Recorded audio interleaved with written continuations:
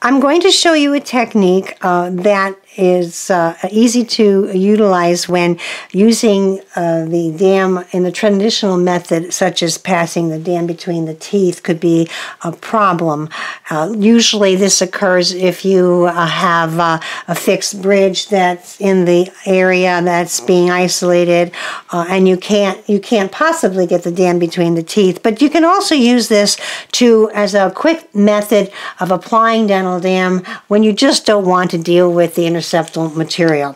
And that's called the general field isolation, or some of you may know it as the split dam technique. But essentially we're going to use the frame Flexi Dam. Again, as I mentioned, the curve goes by the nose, so that's the top, that's the chin.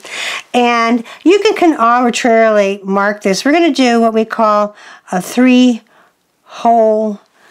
type of a punch out. And let me show you how that's going to work. Get your anchor tooth, that's going to be your keyhole for your anchor tooth. And then we're going to punch another hole, and we're going to punch another hole here. Alright, and what we're going to do is we're going to make a slit between the first and the second hole like that. The third hole is going to be for our clamp. Now, normally I would put floss on the clamp as a safety issue, but if you don't mind, we're going to bypass it for this particular demonstration, but I always use a safety floss. So essentially that is how you're going to set up your dental dam. And you're going to go to the mouth and seat your clamp on the anchor tooth.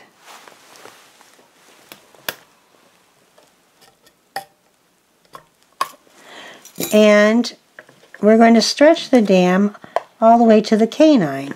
And we're going to use a wedget cord on the mesial of the canine.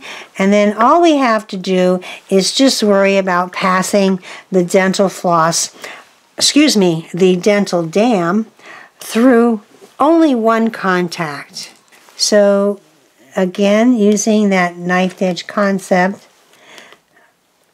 I normally don't lubricate it because it's really easy to get that through.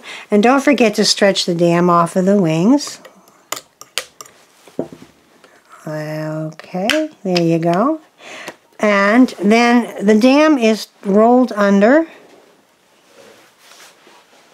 so that it somewhat seals the lingual and the buccal vestibule. And just simply like this. There you go.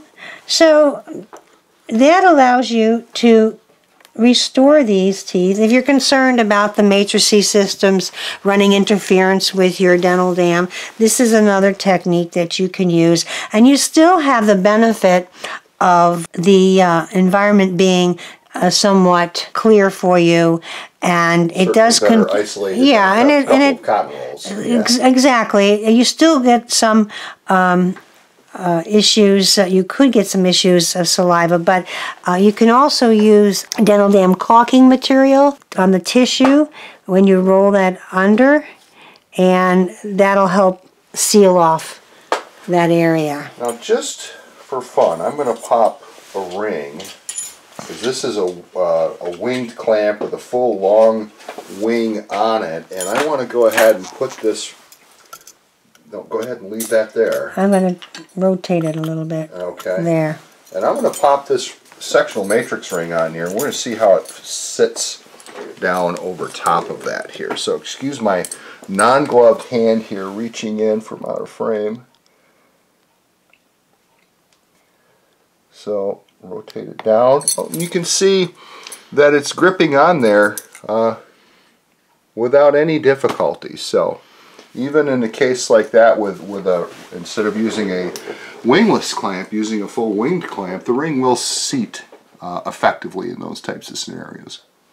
And there are some clamps where the projection on the clamp, the mesial projection, are smaller, and so they would run less interference as well. So you can select something like that as in conjunction to that.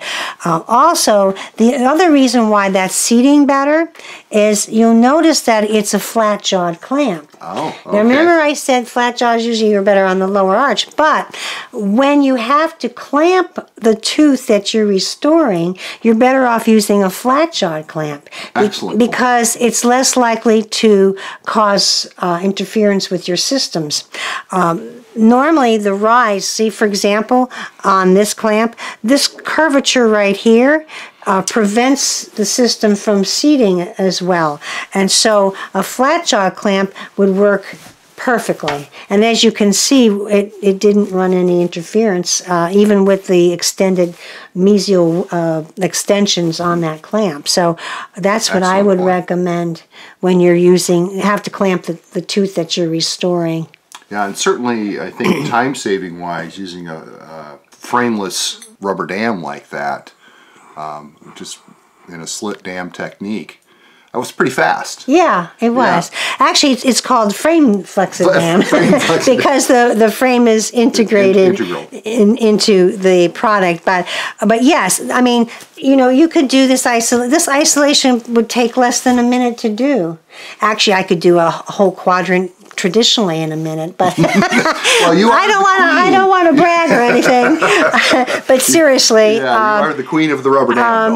This is so easy to do, and if you're not that adept at applying dental dam, this is another option, and it still protects the patient. You notice the oral cavity is occluded, and so debris is not going to go down the patient's throat. And as I mentioned, this is pretty flexible, so it's not going to impinge as much on the facial tissues as your standard traditional frame. Not integrated, but frame with your ready cut dam. So more tolerated by the patient. Definitely. Excellent. So looks fantastic, Mary. Well, I'm happy to oblige. That's perfect.